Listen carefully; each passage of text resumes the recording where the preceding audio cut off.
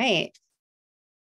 We usually start at 6:32 Pacific time, and it just hit. So welcome to Slugs and Steins lectures from UC Santa Cruz. My name is April Yee, and I am part of the UCSC Alumni Council and one of your volunteer organizers tonight. With me is Mike Reapy, past president of the UCSC Alumni Council, and Shana Kent with the Alumni Relations Office.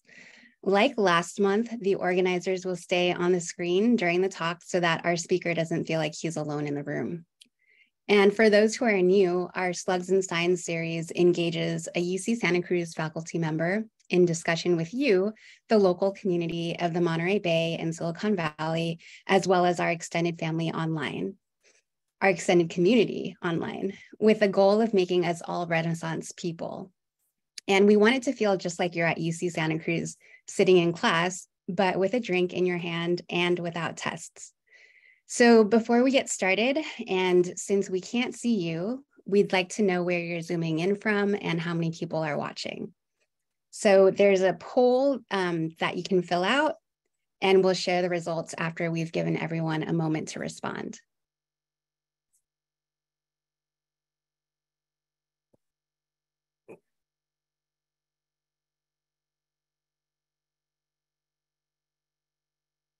All right, we can close the poll and show the results.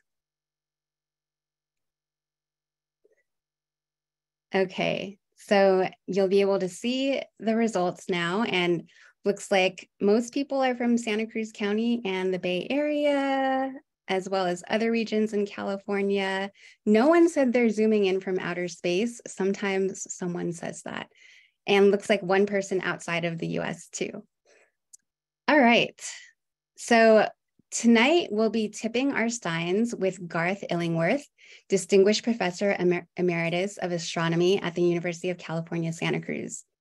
Between 1987 and 1992, Garth Illingworth led work on the Next Generation Space Telescope that is now known as the James Webb Space Telescope, or JWST, or Webb for short.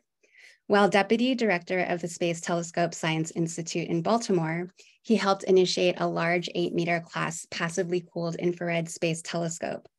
After moving to UCSC and the Lick Observatory, he chaired the UV optical in-space panel of the 1990 Decadal Survey that recommended a 6-meter passively cooled large infrared space telescope that ultimately became the JWST. He shepherded the project through many aspects of its long development, and when he finally celebrated Webb's launch on December 25th, 2021, he was the last original architect still involved. Garth has spent over 2 decades exploring with Hubble for the earliest galaxies in the first billion years of the universe, and continues that work with JWST. Garth was a Miller Fellow at UC Berkeley, and in 2010 was awarded an honorary Doctor of Science degree at the University of Western Australia. He is the recipient of the 2016 American Astronomical Society Lancelot M. Berkeley New York Community Trust Prize for his work on the most distant galaxies viewed with Hubble, and was a plenary speaker for this award at the 2017 meeting of the American Astronomical Society. He was the 2018 Bacall Lecturer, giving a series of invited talks at the Space Telescope Science Institute, NASA's Goddard Space Flight Center, and the Smithsonian National Air and Space Museum. He is a fellow of the American Astronomical Society. And we'll have a detailed Q&A at the end, but Garth may take a few burning questions during the talk, so don't wait until the last minute. You can type your questions into the Q&A box at any time. And if you see someone else's question that you like, you can upvote it and we'll prioritize it and ask it sooner. And in a few days, you'll be able to find this lecture on the UC Santa Cruz Arts and Lectures YouTube channel. We'll post the link in our social media channels and follow-up emails as well. Okay, does everyone have their steins, or for me, green juice? Great. Well, I've got your slug, Professor Illingworth.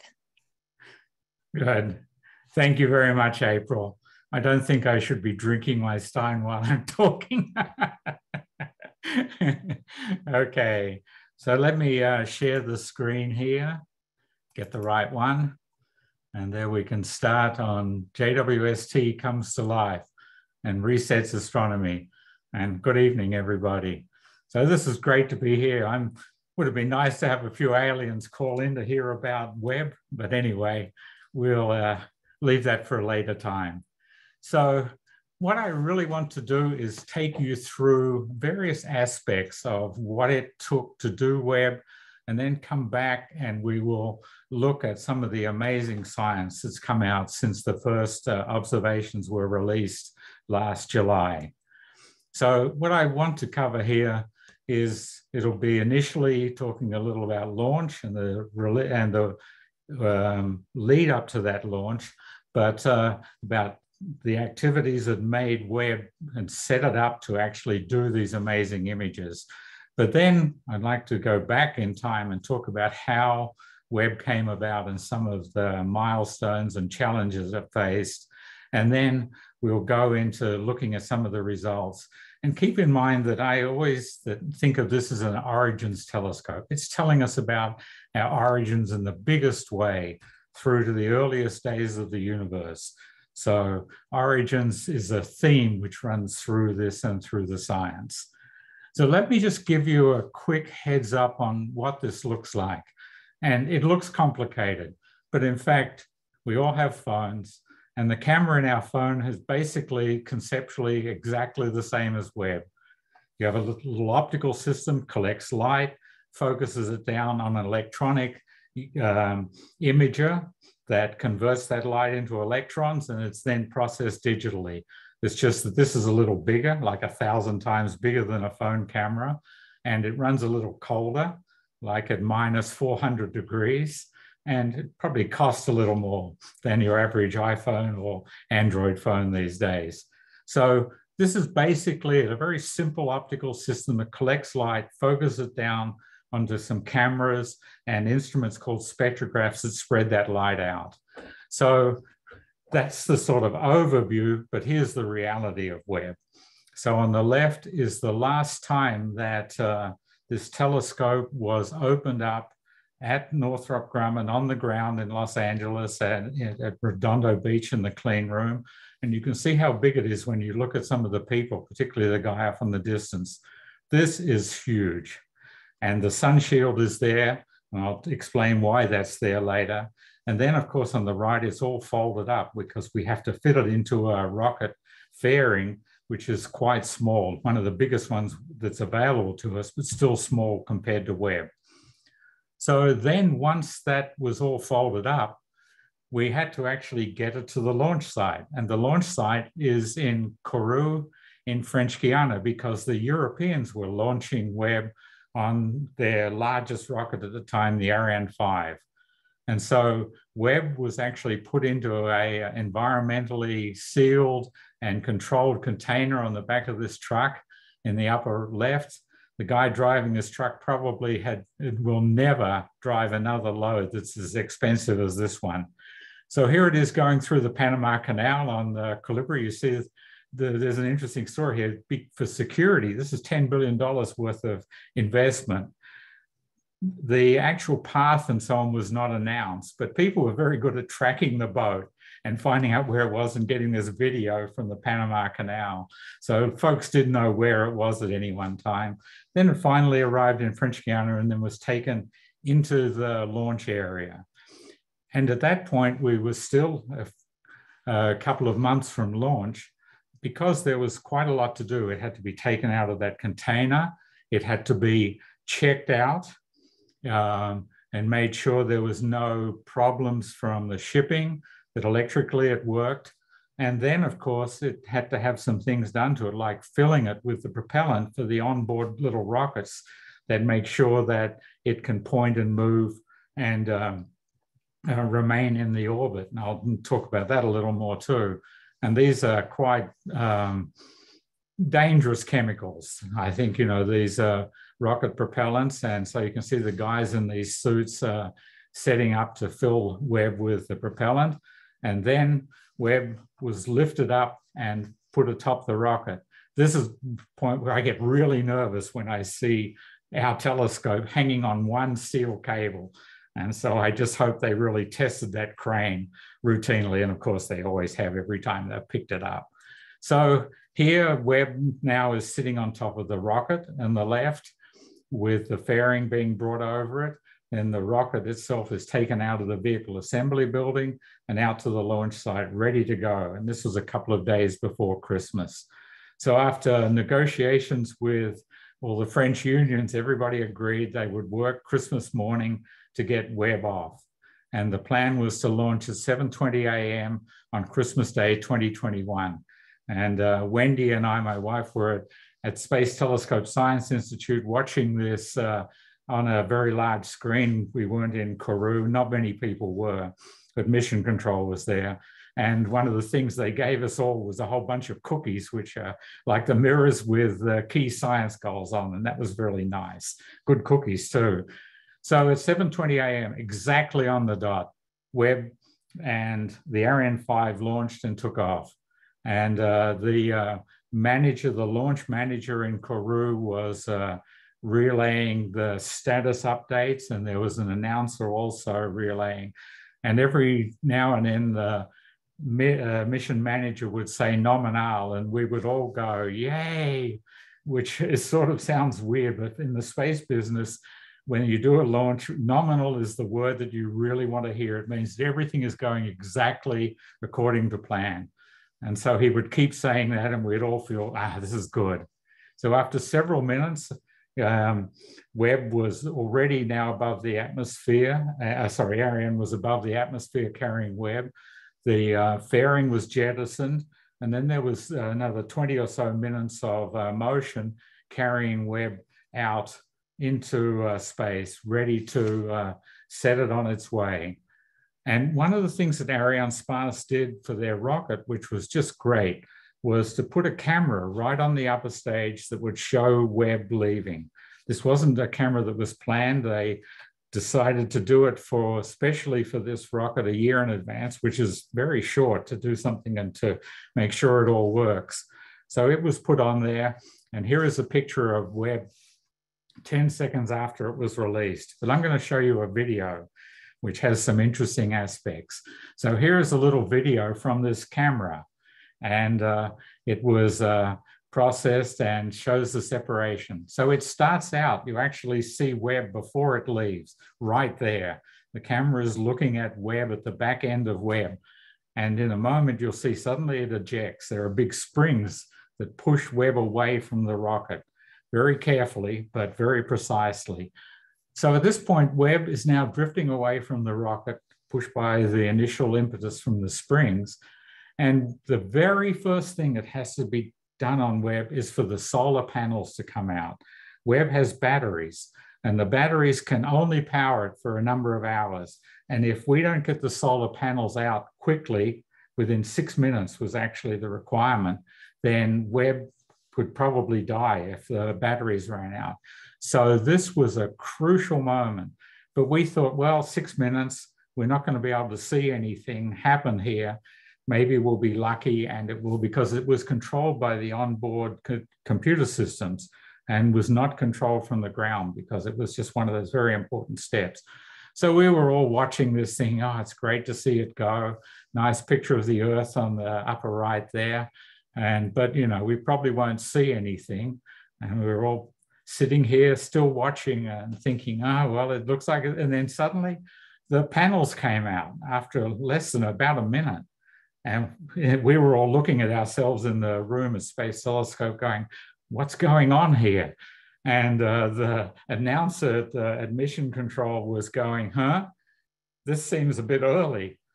And so it took a while to sort this out. I saw the system engineer for the whole project immediately after the launch, and said to him, what happened? And he said, beats me. So it turned out it took a little time to realize that what Ariane had done with their rocket was to so precisely point and eject Webb towards the place that, you know, we wanted it to go towards L2 and in the right orientation, that the onboard software just said, I'm fine. I can release the panels now.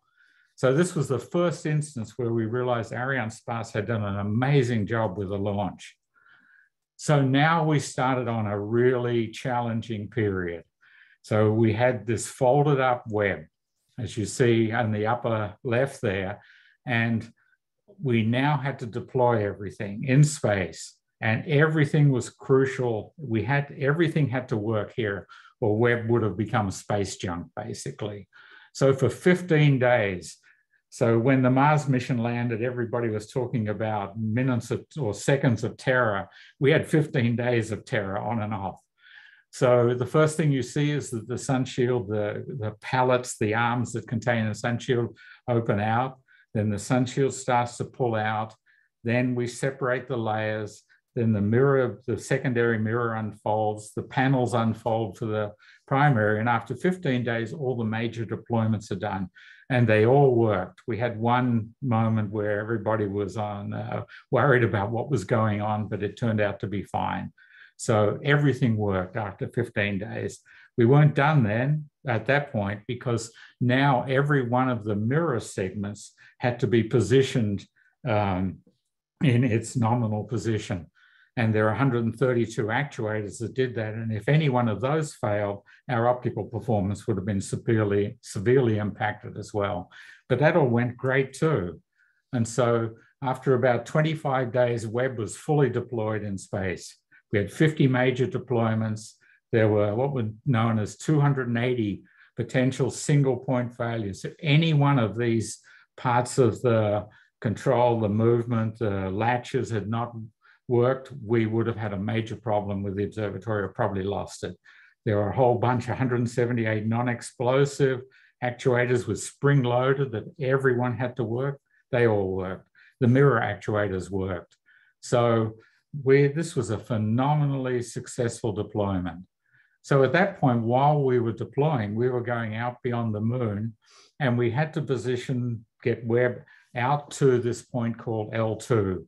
It's a stable point for the Earth, Moon, Sun system. I'll show you a little video that shows that better in a moment.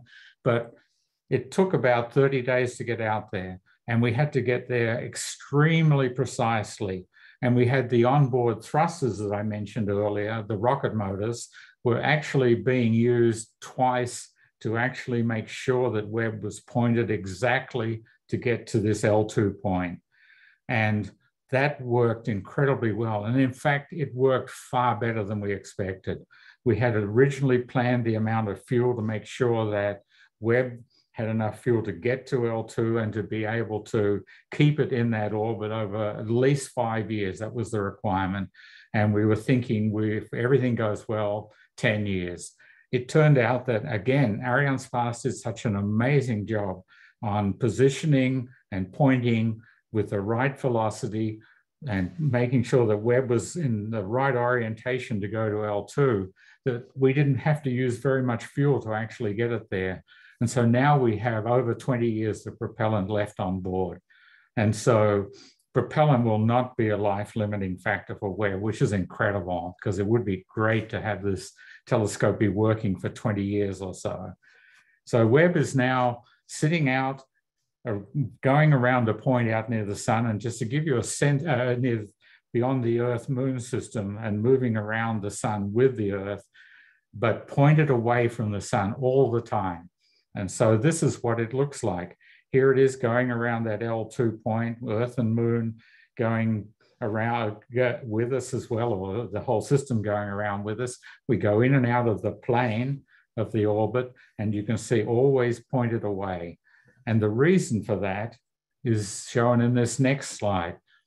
We have to have the telescope or the instruments incredibly cold to work in the infrared. Infrared is far to the red of where our eyes can see in the optical. And the instruments will only work, and we will only get great data if everything remains incredibly cold. So what we had to do designing Webb was make sure that we could stop the sunlight hitting any of the telescope or the optics.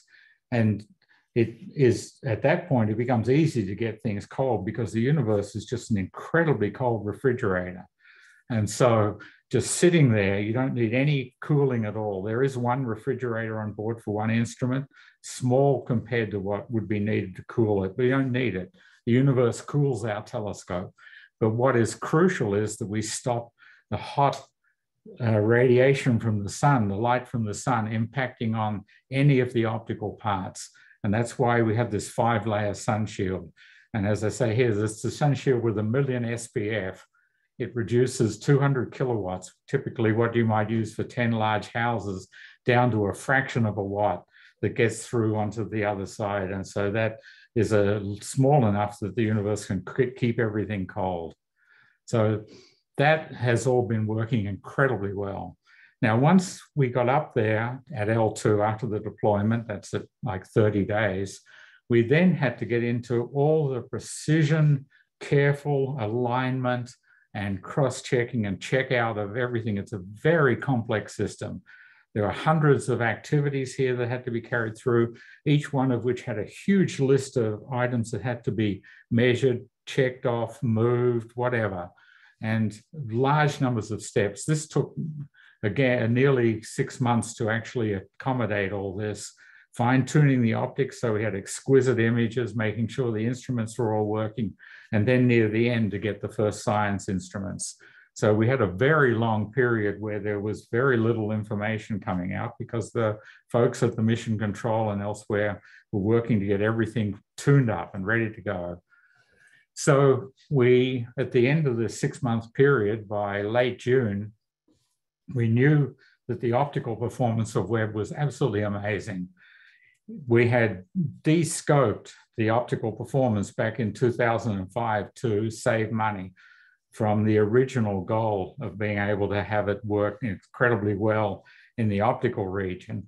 But the engineers, the builders were so conservative in all their testing, construction, and activities. In fact, Webb almost turned out to be as good as we had originally wanted 20 years ago. The instruments are working exceedingly well. And in fact, Webb exceeds its requirements and even expectations in essentially every area. And this little schematic here just is a real-time, relatively real-time, showing what the temperatures are on Webb. And you can see in the hot side of where the sun is at the bottom left there, facing up onto the spacecraft from the sun shield. It's like room temperature and above, hot day.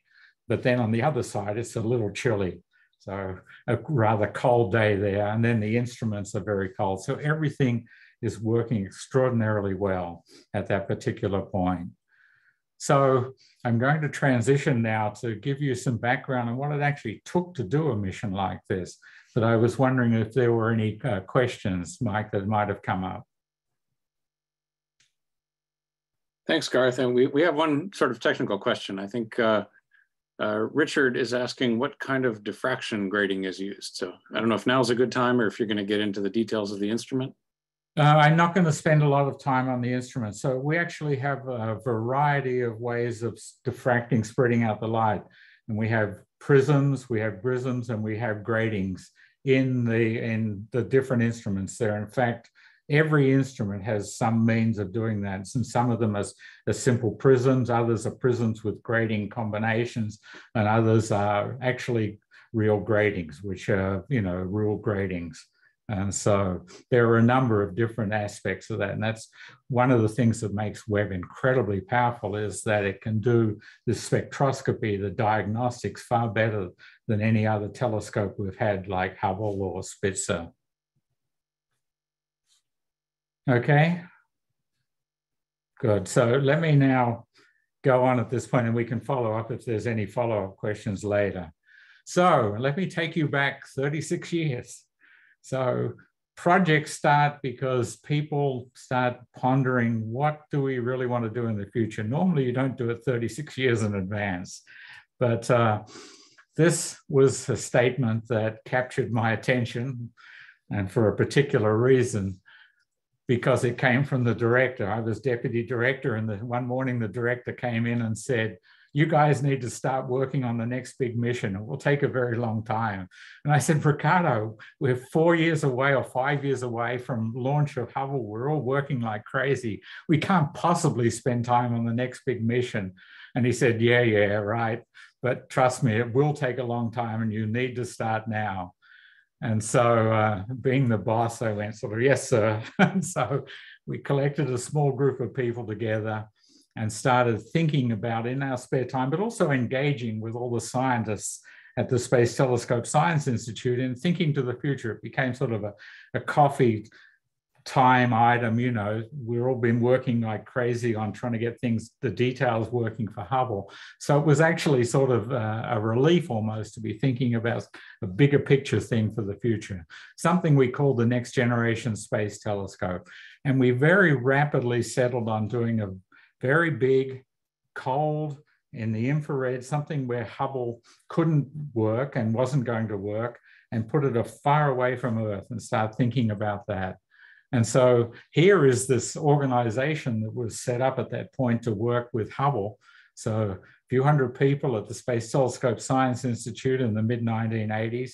And these are the folks that, so there's the director, Riccardo Giacconi, who was a future Nobel Prize winner for his work on X-rays. He wasn't very interested in infrared telescopes per se, because he was an X-ray astronomer and really liked the X-ray and Hubble approaches, but he was very supportive and helpful. And then there were several of us who worked very closely together out of this group, and a lot of great people there at that time who were really working to make Hubble the success that it's become. So what we were doing then was actually, as we think about it, we were trying to conceptualize what would come beyond Hubble before Hubble.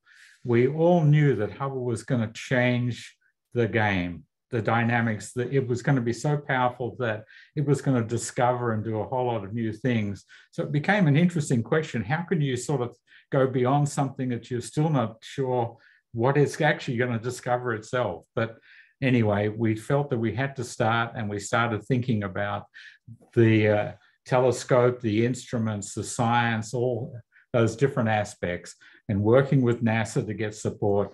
And we set up this conference in 1989. This was the first big conference on NGST.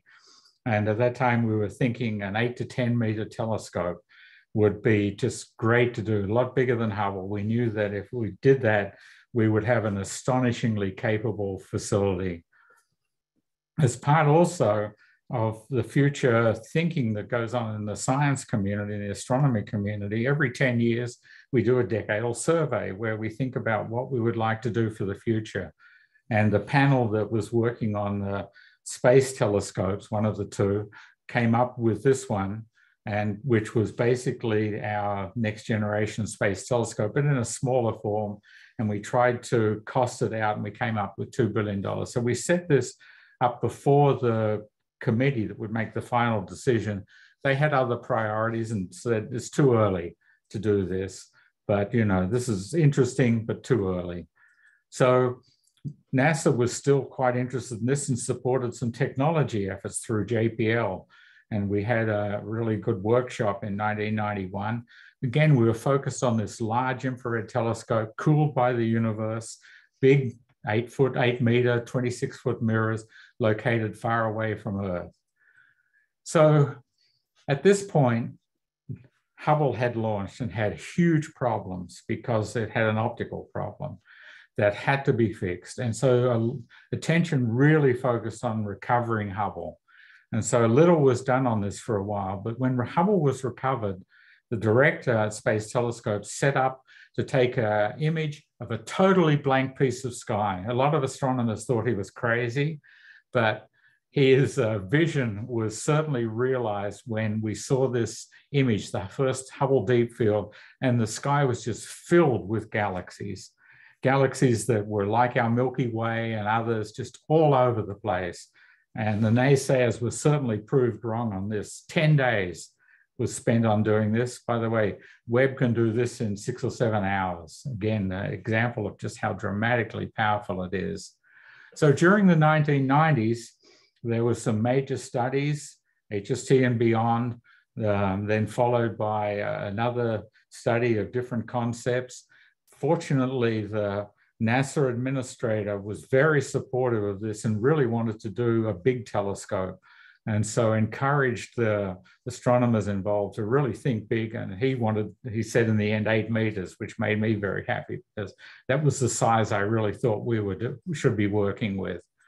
So by 2000, the Astronomy Decadal Survey came around again, and a new committee was set up and worked through and decided that this NGST was going to be its highest priority mission. And partly it was this science goal from the Hubble Deep Field that find the first galaxies. This really helped frame and excite people. So at the end of the decade, and NASA had done an initiation on NGST, the Decadal Survey top ranked an 8-meter NGST with a cost said to be about $1 billion. This gave me some heartburn at the time because I knew we had come up with a much bigger number in 1990 for a smaller telescope. So I was worried about this. And as it turned out, this was prescient, but I wasn't the only one worried. So then what happened? Why did it take 22 years basically to get to launch? And why did it take so long? So unfortunately, as you can imagine, slowly, painfully, and at great expense, I would say is a good summary of what happened over the next 20 years. But with an astonishingly capable set of thousands of people involved in this across the nation, in Europe and in Canada, our partners. And so now we were going through a period where it was extremely challenging. As I say, many rocky shoals on the path forward. Every year, the cost and schedule issues arose, and we were stuck with budgetary challenges. Mike Griffin was a new administrator that came in 2005 and made the very prescient and clearly true statement. JWST was undercosted from the start. JWST was definitely undercosted. The budget had to be increased every year. There were problems that were trying to be fixed and recovered from, but we were still facing challenges. So NASA had got to the point where it needed to go through one of its formal steps, and it had approved it for fabrication in 2008 and said, should be able to be launched by 2014 for a total cost of $4 billion. But the problems continued. And the Office of Management and Budget, which is in the administration and oversees the budget for NASA and others, and congressional support was folks were getting really worried. And so that support for Webb was waning. Barbara Mikulski, senator from Maryland, was a very strong supporter of Webb and got our Space Flight Center where this was based. She was hearing the comments and getting extremely worried as well about what could happen to Webb, and wrote a fairly direct and fairly pointed letter. Actually, I mean, she requested that NASA set up an independent review committee and had written that to NASA Administrator Bolden.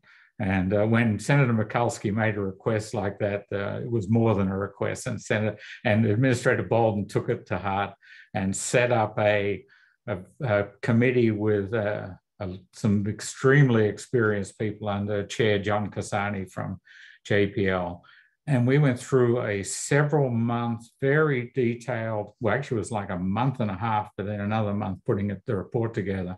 Quite short, actually, given that we had to come up and identify what the problems were and give some sense of what could be done to get out of the box that JWST was in. So one of the first things that we did was we had to identify what went wrong. Well, it's clear the initial budget was just too low.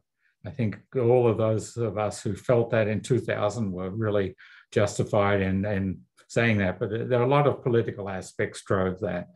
Every year, though, because the budget was low and a lot of work was needing to be done, there weren't enough reserves to deal with problems. They were still developing new technologies. And so what they were doing was deferring work, and this invariably drove up the cost of the mission, so they needed yet more money. So we actually sat down, and not me per se, but the project managers who had the experience on this committee, and estimated that it was going to take at least 2 more years, and the budget would have to be increased by $1.5 to $2 billion to launch it. But the Independent Comprehensive Review Committee asked NASA to do a bottoms-up rebudgeting exercise. NASA really needed to understand what it was actually going to take to do this. Of course, the fact that we were increasing the cost by 50% and significantly delaying the mission made the Office of Management and Budget and Congress very unhappy. But to NASA's credit, NASA stepped up to the plate and agreed to do a very thorough bottoms-up replan. And that was led by Rick Howard, the program director for JWST at this time at NASA headquarters, working with the project. And what they came up with in spring was a launch in October 2018 for a construction cost of $8 billion. And for what would need a yearly budget of nearly roughly $600 million every year. This was a huge increase. And so again, the Office of Management and Budget and Congress were even unhappier than before. So this was in spring of 2011. The congressional budget, the appropriations committees were talking about this, and on the House side, we got killed. Chairman Frank Wolf of the House Appropriations Committee, I heard about this on July 6th, that it could happen. On July 7th, they voted and said, this bill also terminates funding for the James Webb Space Telescope, which is billions of dollars over budget and plagued by poor management. This was a real shock. Not totally unexpected, but a real shock in that, given the investment and the time and the effort and the potential of Webb. Fortunately, so a huge effort was launched by a lot of people. We were lucky to have Nobel laureates, a lot of physicists, physics societies, and astronomers supported continuing. Unfortunately, we did face senior astronomers actually getting into the media and saying it was time to kill JWST and to use the money for their projects or other projects. So this is a typical challenge that one faces in these situations. But fortunately, what struck us was that we had amazing public support. You know, this was years before Webb was launched, but I think because Hubble had become part of the culture and then Webb had been talked about as the next big thing taking us forward, there was a huge amount of public interest in Webb. And I was astonished to get an email from a teacher in Kansas asking me how she and her class could help. And so this was just around the country in so many different ways. So fortunately, this got back to Congress. Chairman Wolf was seeing a lot of support for JWST. Senator Mikulski was working to try and support it. And so finally, agreement was reached in a conference committee in November of 2011. And JWST was brought back to life, but with very strongly worded constraints with a cap and a launch date. And in the upper left, that's Barbara Mikulski with Chris Scalise, the NASA Associate Administrator earlier, and then the Director at Goddard Space Flight Center. He was a great supporter of Webb and did a lot for that too. So Senator Mikulski was a huge help before she retired in 2016, I think. So then for the next 5 years or so, Webb was doing great. We finally got Congress and OMB to agree to give us the budget that was needed, to give us the reserves that were needed. And so at Goddard, the telescope and instruments were all being put together and tested. And in parallel, the warm parts, the sun shield and the spacecraft were being built out at Northrop Grumman in Los Angeles. Lots of good progress there. Here, the completed telescope and instruments were taken down to Johnson Space Center in Houston to a huge vacuum chamber. And the whole thing was put into this monstrous vacuum chamber that was originally from Apollo days and had to be refurbished to do Webb, and verified that optically it worked. We didn't have another Hubble disaster in the making on our hands. You get a sense of the scale of this here when you see all the guys standing around. So it was cooled down to about its operational temperature. A lot of checking came through fine, even though the hurricane caused some real problems for the folks there. They had to camp out amidst the floodwaters and try and keep it all working and cold.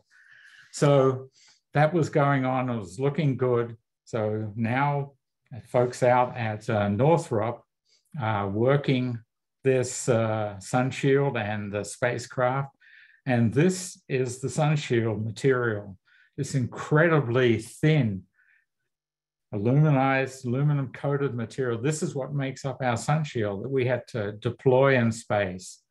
Really flimsy, really tricky to actually deal with this. And so multiple tests were done with this, putting it all together, deploying it, making sure the mechanisms worked, finding things which jammed up and didn't work properly and having to rebuild them. And so this is one of the cases where I was out with the program scientists from NASA headquarters, Eric Smith, who had been working on this project also since the 90s. And so we were looking at the progress on the sun shield here and somewhat terrified by the number of mechanisms. So as I list here, there's 1/4 mile of cables, 90 of them, 400 pulleys, 70 hinge assemblies, 8 deployment motors, and 139 of these critical release mechanisms just to do the sun shield. So this is the part of the deployment that I can tell you made me most nervous when we were in space. So what we had to do, of course, was to take our telescope, which had been down in Houston being tested. And so it came up to Northrop Grumman where all the integration was going to occur. Sitting at Northrop Grumman was the sun shield and the spacecraft, the warm part. So those had to be brought together. And then ultimately they would look like the little image on the left that you saw earlier. But you'll notice that I highlighted in red 2018 at the top. This was 2018 and we were going to launch in November. Well, I wasn't so sure that there was much hope for actually doing that at that time. And clearly, in fact, that was the case, that we had already realized that we were never going to make the launch date. So there were some rough times again for Webb. And so there was more funding was needed. The Office of Management and Budget was very unhappy. That money was actually grudgingly given in the end because we were so close. And then we went through 2 years of great progress and we got to the point where we launched, which I started out with basically earlier. It was just amazingly good period. Once everything started to come together with NASA and the Northrop Grumman folks teaming out there. So now we're into revealing our first science images. April, did you want to put up the other little poll? Oh yeah, I'll have Diana help with that. Okay, sure. Yeah, thank you. So I was going to now talk through some of the science, but I was also interested before I get into that, what folks thought about the science and what most interested them. I'm not going to respond to this in real time, but it'll be interesting to see what you think about the science and which areas you think are most interesting to you personally. We'll just give it a couple more seconds. Yep, that's fine. Yep, want to make sure that folks get an opportunity, because I'm going to now start walking through pretty much and showing you some examples of all these things and how just amazing Webb is on returning new information, novel new results from science, from things that we had hoped it would do, and it is doing incredibly well. Yeah, so it looks like people are most interested in finding the first galaxies in our universe 13 billion years ago. Okay, good. Yeah, interesting distribution. That's good. Okay, good. Well, let me now want to take a few questions. Questions about the construction and deployment. Oh, sure. Is there something ask that everybody if you want to go in and upvote? You want to take the first one, April? Sure. What were you most worried about in the deployment? And it sounds like you answered that question about the sun shields. Yeah, I'll answer it again though. So, you know, every one of them was sort of one of those heart-stopping moments when we initiated the commanding to do it. But the sun shield, I knew the sun shield was in many ways the most demanding. There were so many mechanisms. It was floppy material. You had to unravel it and pull it apart. And there were just so many things there. So that whole period was, I think, where I was most on tenterhooks about Webb and its future. And so definitely the sun shield. But, and after that, it was a little less so, but unfortunately, well, fortunately, whatever, everything had to work to make a working telescope. So the next day or a couple of days later, something else would start moving and I'd still be nervous again. Okay, and I'll ask one more and then we'll hold the rest to the end. We have a lot of amazing questions coming in. With 8 upvotes, a question from Jim Daly. Can you talk about some of the material science innovations your team created? Yeah, so I think there were a number of technologies which we had to push. I mean, certainly the sun shield and its material and the use of sort of floppy, thin material in a space environment was all new. The infrared detectors and sensors were partially new, but very specific requirements fell to Webb. We have a cryocooler on board, which cools down to 5 degrees or so above absolute zero. That is extraordinarily challenging technology.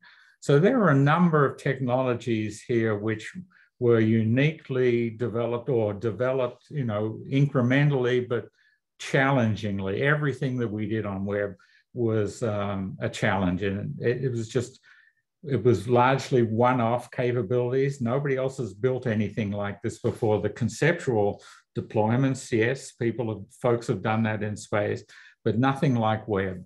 So there were, you know, a whole number of beryllium mirrors, the precision of the actuators. There are amazing actuators in there that can move millimeters and yet move nanometers. So have a dynamic range of, you know, well over 1 billion. This is astonishing.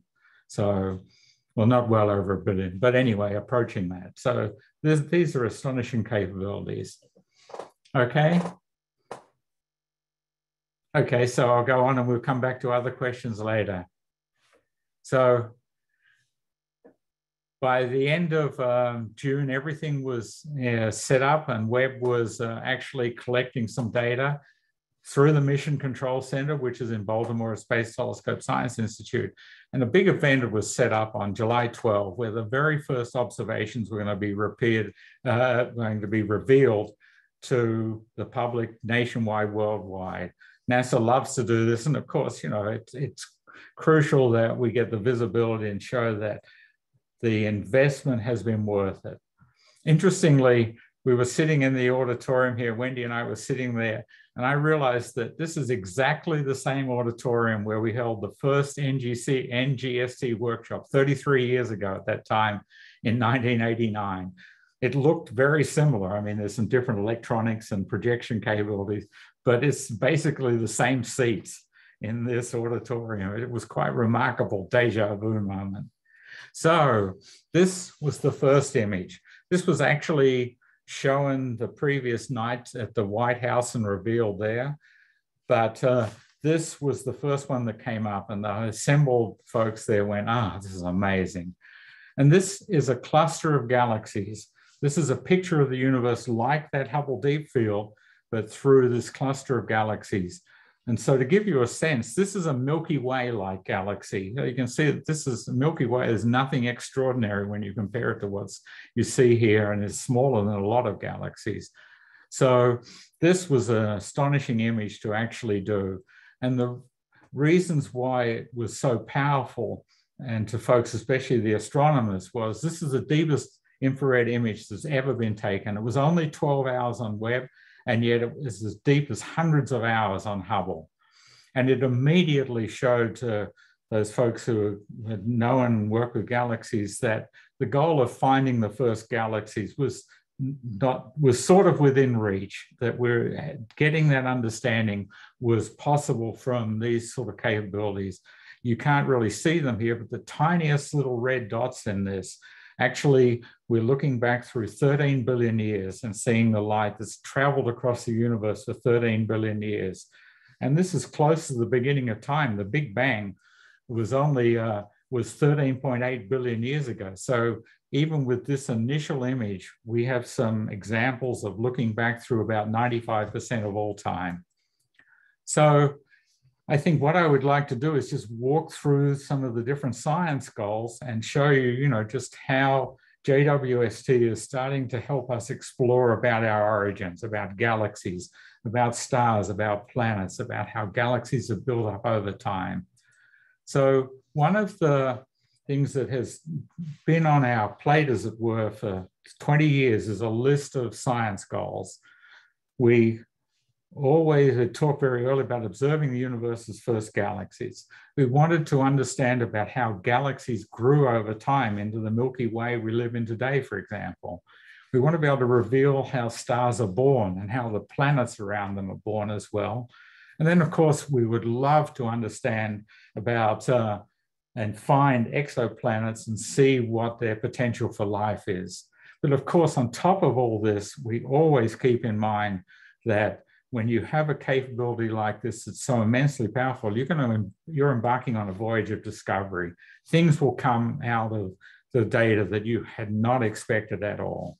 So this is the framework in which we started out on this, and we've been looking at the data coming in from Webb. And to start out and go through some of these, for example, the birth of stars and galaxies. This is a nebula in our galaxy. And this was one of the first images shown, and it is just astonishing. This is a huge dusty region, dozens of light years across, with lots of gas, lots of dust, lots of bright stars. The blue streamers, gas and dust has been heated by bright young stars and is streaming out. Hidden in here, and not so hidden, are little dark regions which contain stars and planets that are now forming. So this gets to the heart of being able to look and try and understand more about how stars and planets actually form. And of course, there's this amazing pillars of creation image. The first one of these was taken back with Hubble in '94 and then updated in 2014. 94, anyway, in about that time frame. But of course, it was immediately one of the ones that we wanted to look at with Webb. And the reason is that Webb can help see through all the dust. You go to the infrared and we can peel away the layers of dust and see a lot of the stars inside.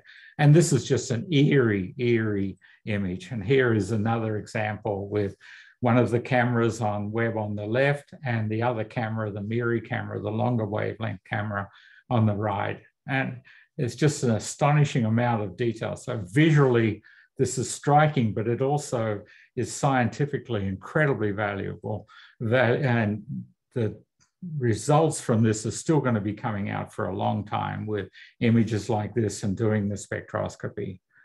So the other area, of course, exoplanets. I want to touch on that as well, and what we can learn about planets around stars, nearby stars. One of the things that we really would like to do is to be able to look directly at planets around the nearby stars and measure their characteristics. It's extraordinarily difficult. To see a planet like our Earth around a nearby star, a similar star to the sun, we have to reduce the light of the star in the telescope, in the instrumentation, by something approaching 10 billion times. This is extraordinarily difficult. Webb is not set up to do this. A whole new telescope is needed to do that well. But Webb can do what is called coronography, where you block the light from the star and you see the image of a planet. And this is several views with different cameras and different filters from Webb. The funny structure in the ones on the lower left is due to the nature of the light blocking system that's used. So these are images of planets. This is a bright one. that has actually been seen from the ground, but it was a demonstration that Webb can block the light and will be able to do some work on planets around nearby stars, though limited compared to what ultimately we would like to be able to do. But Webb can do more, and it can do this. And this is amazingly powerful. This was demonstrated with Hubble and with Spitzer Space Telescope. If you have a planet, a system which is oriented such that the planet moves in front of the star, and you measure the light as over time, and you will see that as the planet goes in front of the star, it blocks a little bit of the light from the star. So in this case, and this is sort of a good one, it's a percent or so. The most is going to be probably a couple of percent, and everything else is really small. But it turns out we have such precision instruments that we can take the light from the star plus the planet in this situation, subtract off the star, and then see what it tells us about the atmosphere of the star. This is a very challenging set of observations, but folks are now doing this. And one of the things that we can do by then spreading the light out that has been subtracted and just as the planet light is see what molecules might be revealing themselves. And in this particular case, in this hot planet, you can see there's carbon dioxide, sulfur dioxide, various molecules, sodium as well. So there's a variety of things which get revealed as a result of these sort of observations, and a lot remains to be learned here. And so Webb will be able to do this and will be able to tell us a lot. So exoplanets is going to be a powerful, Webb is going to be a powerful source of being able to see and try and decipher certain classes of exoplanets, probably not Earth-like ones. So that's a challenge beyond Webb in all likelihood.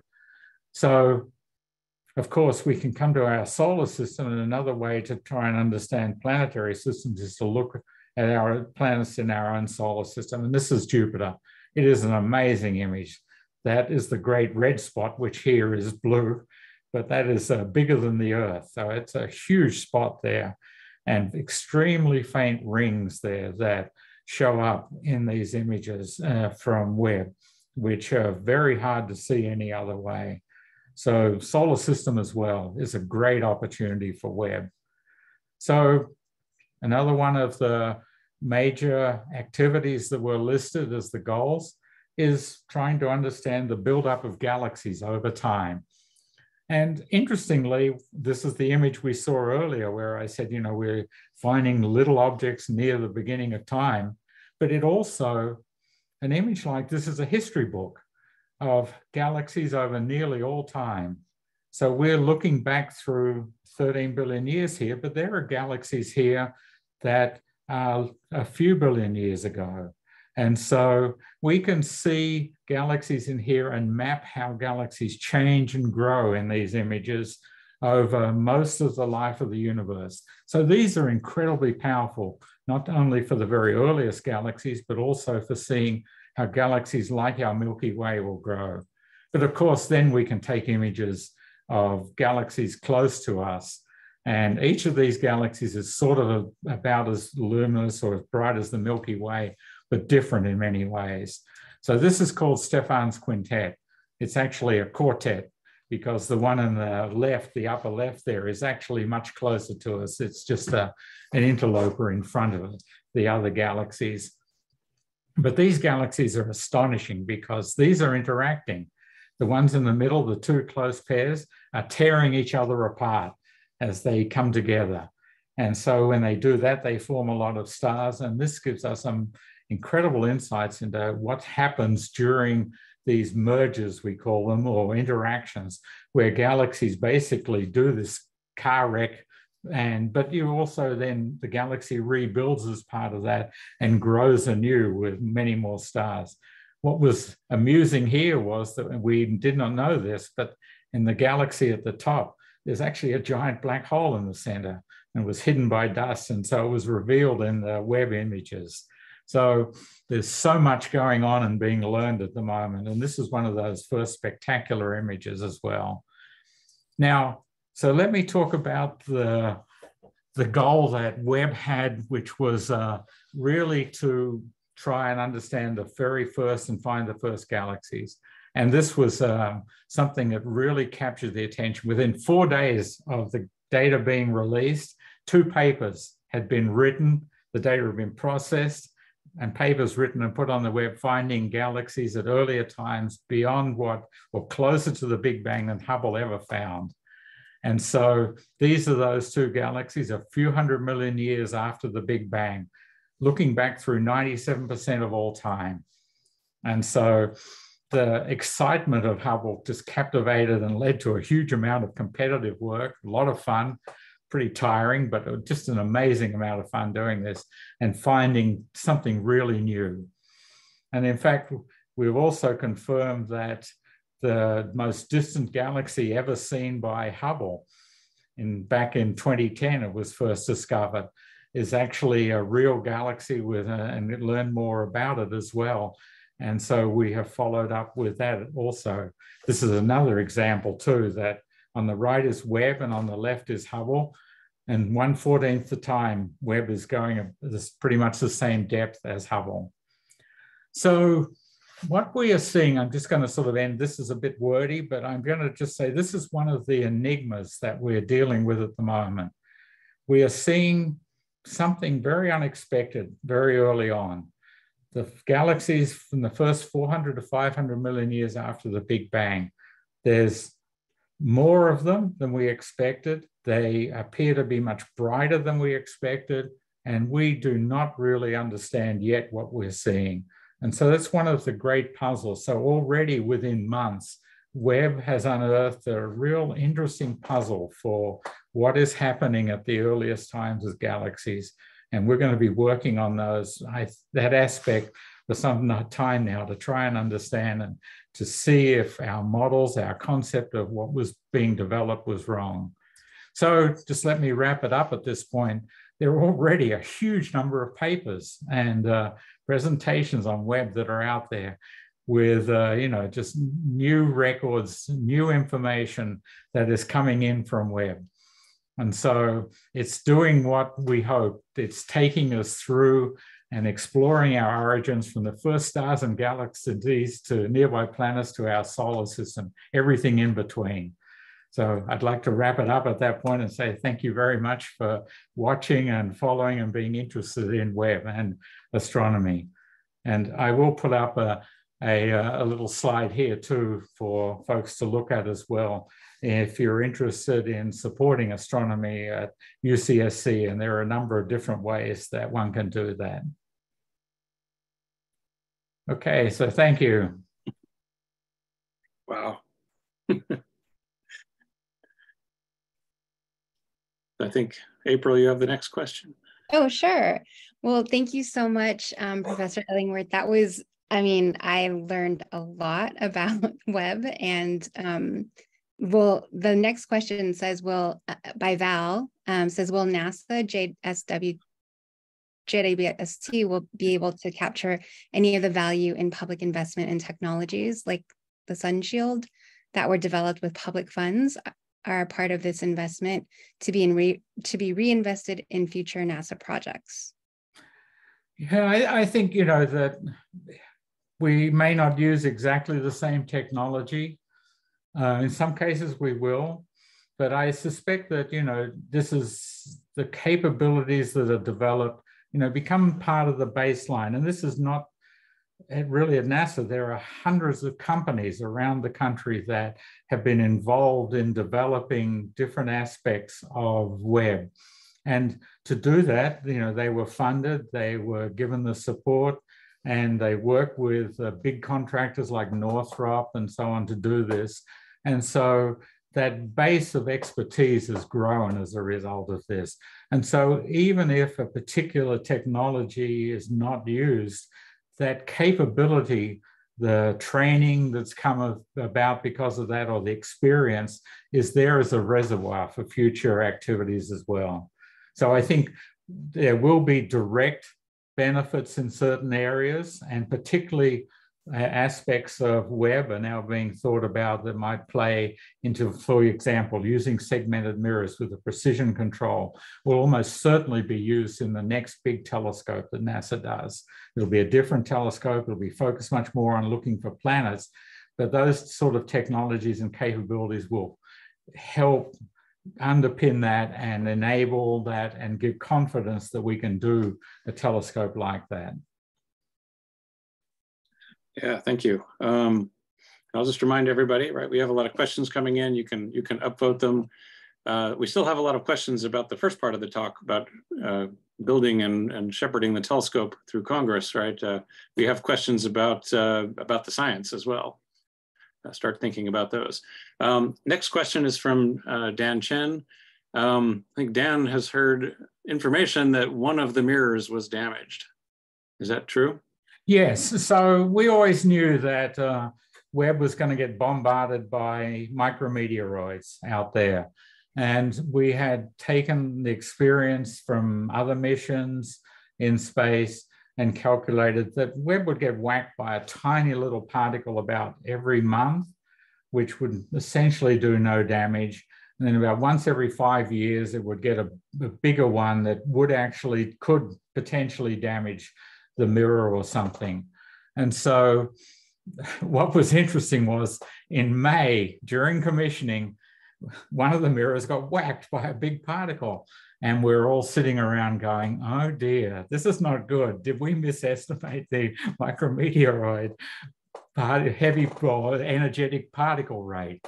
And so the little ones have been continuing to hit it about the same once every month or a little more. And so that was right. And we haven't had another big hit. So I think it was just unfortunate statistics. So it hit the mirror. It damaged the mirror. Luckily, we can correct the shape of the mirror a little bit. And we did that. The engineers did that.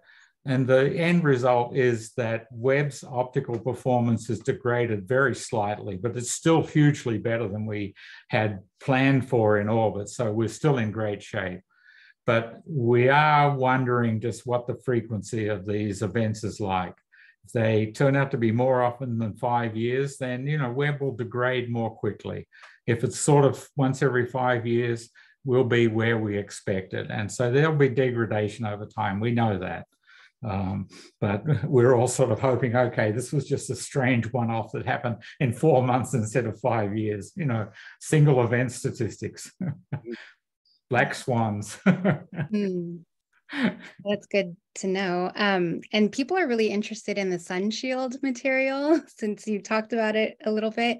For the sun shield material, how do you go about creating this type of fabric? Is it woven? Is it like a plastic sheet, but out of special materials? Who can create something so big in one piece? Yeah, so it's actually a Kapton material. It's a very well-known, well-used thin material that's used for space. It's very tough. And in this particular, so it's sort of like the thickness of a human hair, actually, but sort of a little thin sheet of paper. So very thin, but it's a very tough material. It's coated with aluminum to make sure it reflects the heat energy. And on the hottest ones, it also has a silicon overcoating as well. So yeah, it's a relatively standard material. And I know, if you every now and again you try and unwrap something you buy at Costco, and it's like, why did this come apart? So plastic materials, even very thin, can be very tough, and Kapton is definitely one of those. I like the Costco analogy. Yeah, we've all been there. Question from Theodore. What is already anticipating the next telescope? What is the next gen space telescope after Webb, and what are the odds it will be built? What are the odds it will find ET life? And I think maybe there was a question from Kaku. Is Kaku right? We should not contact them, I guess. And something and about string theory. Is string theory likely to be proven by the Webb at NSG? So way to get 3 questions in there, Theodore. Okay, so the next telescope is already under construction. It is much more a Hubble-like telescope, the same size, very similar mirror. and it's designed to take images over a huge field. So that will be launched later in the decade. And so that is much more taking images but not aimed at a particular science problem like the exoplanets. It's a very general purpose telescope, probably with some focus on dark energy. It can do work on particular styles of exoplanets. But the one that is most likely to make a huge difference to our understanding of exoplanets is called the Habitable Worlds Observatory, and it is only just conceptually starting. We know sort of roughly what it'll be, like a web-sized, or hopefully, in my view, a little bigger, but one that's designed specifically to measure these really faint objects near very bright stars. So you'll hear more about that, but that's probably, and given experience, 20 years away. So Roman Space Telescope is 5 or 6 years away. On the whatever string theory aspect, this is extraordinarily challenging, and the cosmology aspects may be better answered by what's going to be done with Roman, but particularly with investigating dark energy. But this is a problem that requires so many, sort of different approaches, and trying to piece together just little bits of information that we get with a lot of challenges and painfully. Cosmology is tough. We've established pretty well what the universe is like, but the details are eluding us at the moment. And there are some enigmas there that folks are really pondering and wondering whether we understand it as well as we think. So that work will continue, but in many different ways. Webb will contribute, but will not be the only player in this game. Great, thank you. Douglas asks, if early bright galaxies cannot be explained so far, are there thoughts to revise or update the Big Bang theory? No, I think at this stage, we don't need to change our view of cosmology. This certainly came up. We found these galaxies, they're very bright. They appear to be more massive than they should be. They could build up in the time available. And so one of the questions was asked, did we have our cosmology wrong? I think that's a huge leap. I think there are other things that could be happening with these galaxies, like the stars that are in them that are different to what we see in galaxies now. And so that they're not as massive as we think. So there's a lot of things that we need to do, I think, on the galaxies themselves before we go, well, it looks like we have a problem with the cosmology. So, but it's always fun and folks like this, they, will jump to thinking about the implications. If everything turns out that they are massive at very early times, what impact does this have on our thoughts about how the cosmology is like? Do we need to change it there? I don't think the Big Bang won't go away per se. I think that's extraordinarily well established from all the microwave background experiments and work that's been done over the last few decades. But the details could change if we run into a real problem explaining these big galaxies or bright galaxies. So I think stay tuned, it's a work in progress. Okay, we have a question from Barbie, maybe a sensitive question, right? She's asking about maybe the reaction by Congress and the OMB. I mean, I would say I'm running some numbers, right? You spent about $8.5 billion on this, and it looks back about 13 billion years. So that's really less than $1 per year. Good, I like that. Cheap to me, but Barbie's asking about, is the impression still that JWST is or was haunted by poor management, right? I mean, it's very difficult to plan something for 20 years. Is that maybe in your view a sign of poor management, a sign of poor planning, or just how big science happens? Yeah, so I think the biggest issue here was starting out with the wrong budget and too low. And so one of the lessons we learned from that, I mentioned the decadal survey in 1990 and 2000. I chaired a national committee for 4 or 5 years in the middle of the 2000s. And every year I had to write a report to Congress and OMB and so on. And we said, we must more accurately cost these missions. And so when 2010 came around, the community, NASA, everybody was on board with being more realistic about the cost. And so at that point, I think that we had started and embarked on doing this better. And so it wasn't a management issue. It was just, you know, when you start so far away from where you need to be with the funds available, and you're told people you can do it, et cetera, that recovery is just awfully challenging. So it's a political challenge. The project itself, the project managers and people working it did the best they could and did very well. But, you know, unfortunately in 2010, after the ICRP report, the project manager was fired. You know, there's sort of a feeling somebody has to take the blame. But I and others felt that, you know, we understood the political necessity, but the reality was that the root cause of all this really went back to 2000 when we just started with the wrong budget. So for the new one, I mentioned Habitable Worlds Observatory. In the new 2020 decadal survey, they were clear. They thought it was going to cost $11 billion and said so. So that is the right way to do it. We may not convince anybody that we should be doing it for $11 billion, but at least we will start where we need to start. So we have made progress on that. But all in all, I think the management of these projects has been very good. There have been problems, there have been mistakes made, but these are immensely complicated and challenging projects.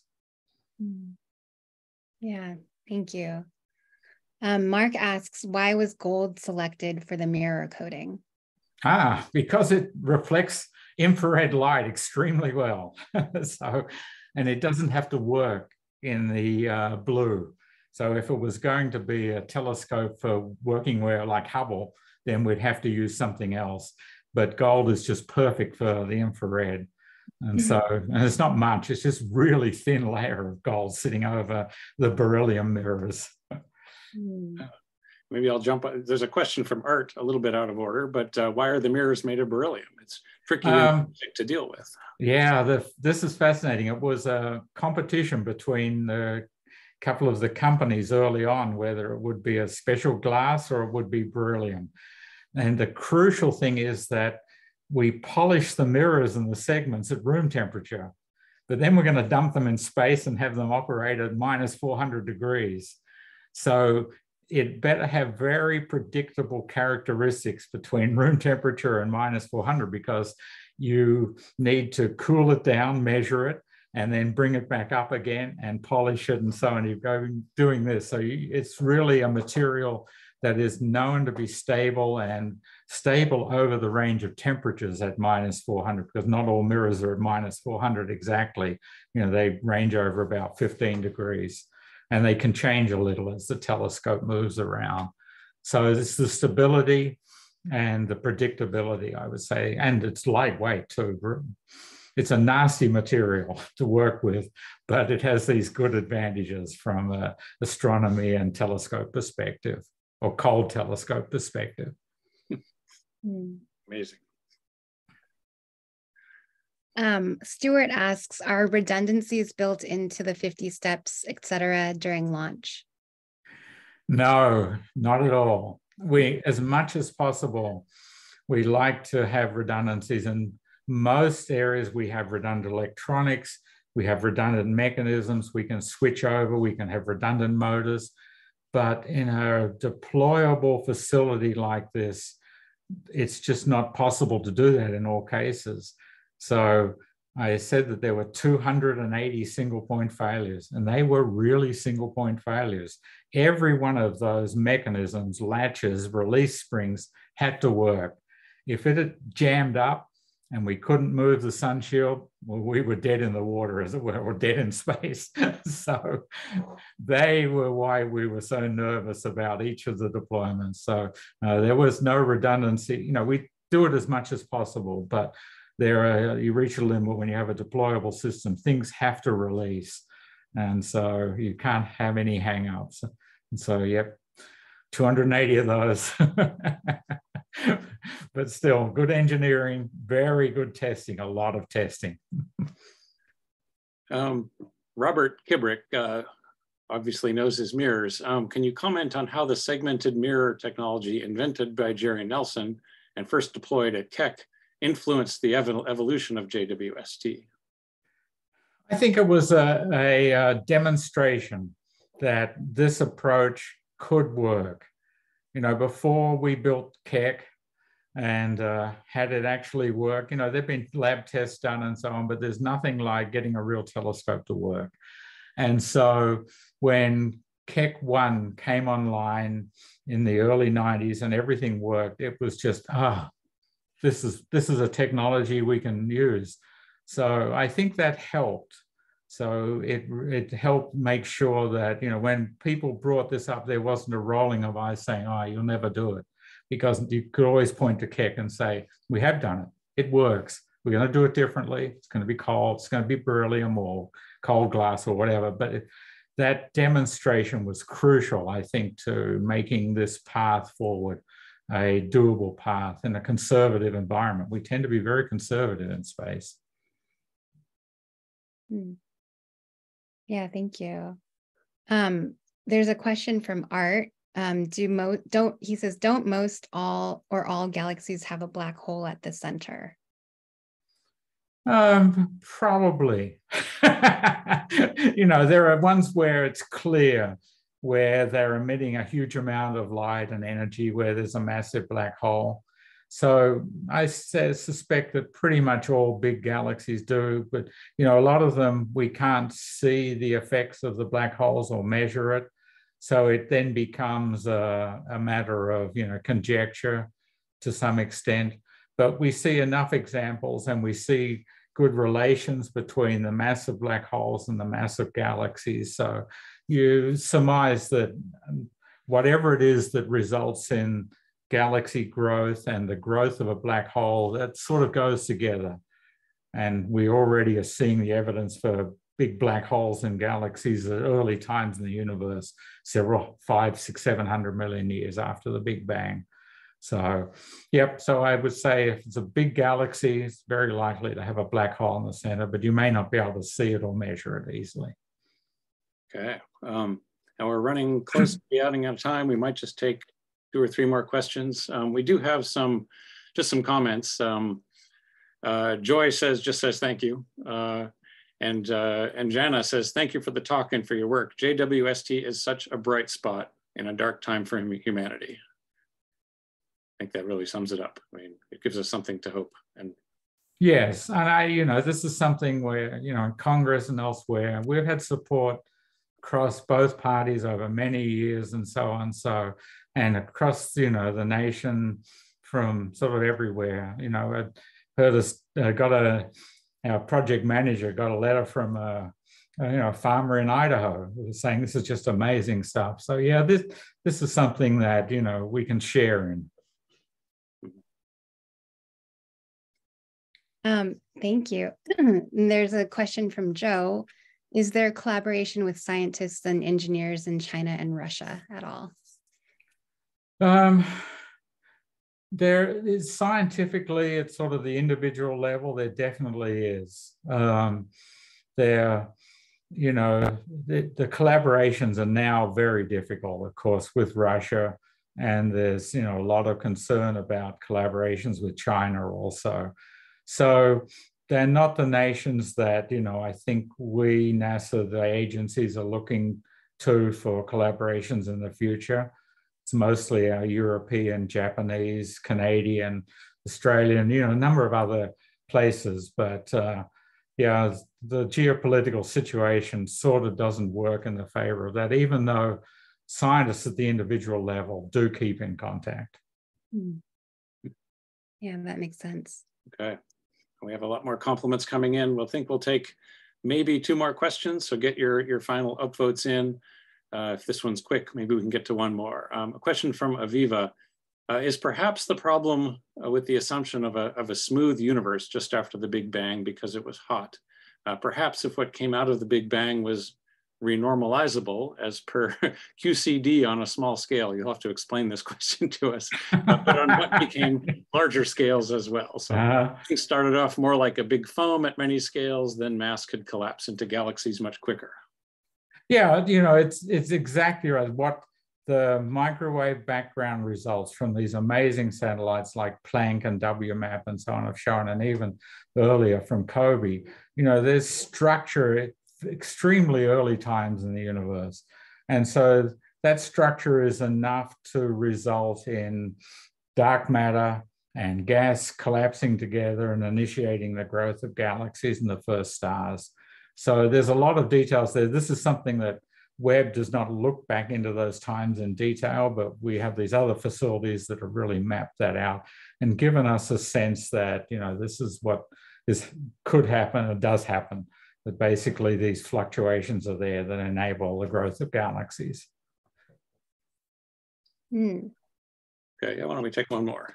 April. Yeah, so Sridhar asks if there appear to be too many bright galaxies that are thought to be 200 to 500 million years old, maybe. What is the likely cause of this wrong conclusion if we think Big Bang theory is solid? Personally, I think that the first things to explore are the nature of the stars in these galaxies. You know, they may be bright, not because they're very massive like galaxies now or at a little later time, but very bright because the stars themselves are unusually bright and fewer of them. So there's not a lot of mass in the stars, but there's a lot of light coming from these very early stars. So that, you know, is one of the things that might explain what we're seeing there. So, and the numbers are still relatively small. You know, one doesn't want to leap too far into sort of, you know, exotic approaches when you have small number statistics. It's suggestive. But I would also, you know, astronomers, science goes on this principle that, you know, you try and take the simplest approach forward. Occam's razor, it's often referred to. So if you have a number of competing thoughts, you don't go to the most exotic or the most dramatic one. You try and find the simplest one. And if you eliminate that, then you go to the next one. And this incremental approach sort of may be a little boring at times, but it stands one in good stead, and you're more likely to get to a reasonable place by working that way.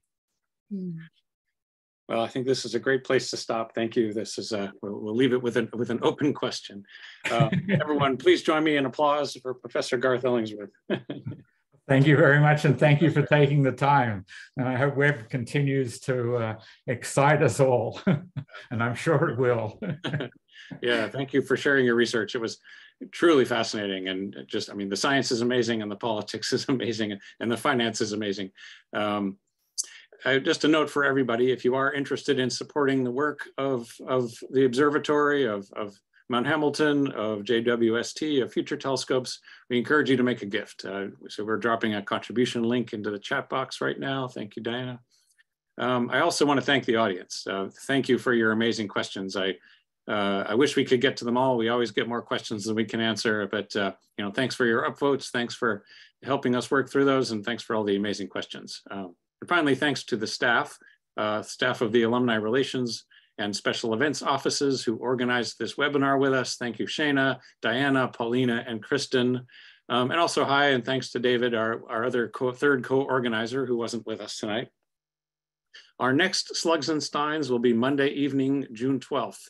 And it's addressing the question, how do we test self-driving cars and how do we explain their failures? Autonomous systems are prone to errors and failures without explanation. Does the prospect of driverless cars and perhaps large driverless trucks on the roads leave you a little bit on edge?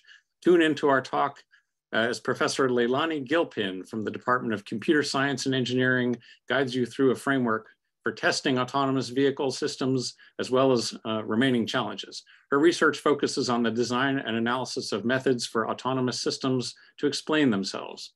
Her work has applications to robust decision-making, system debugging, and accountability. Leilani holds a PhD in computer science from MIT, an MS in computational and mathematical engineering from Stanford, and a BS in mathematics and computer science from UC San Diego. Meanwhile, UCSC has other exciting talks. On the evening of May 11th, the 56th Annual Faculty Research Lecture will honor distinguished Professor J.J. Garcia Luna Aceves from the Computer Science Department. The talk, which will be held live on campus, will describe how today's availability of vast computing resources allows us to reimagine how the internet could operate if far more machine intelligence were used inside the networks themselves rather than just at the service and clients. Then on May 17th, the CRAW lecture series brings UC Santa Cruz Professor of Biomolecular Engineering Daniel Kim to the UCSC Santa Clara campus to describe RNA liquid biopsy technology and how it will help to advance the future of precision health for all. You can find these and other events at events.ucsc.edu. On behalf of UC Santa Cruz Alumni Association, thank you for joining us, and please come back on June 12th at 6:30 for our next virtual event. Good night, everybody.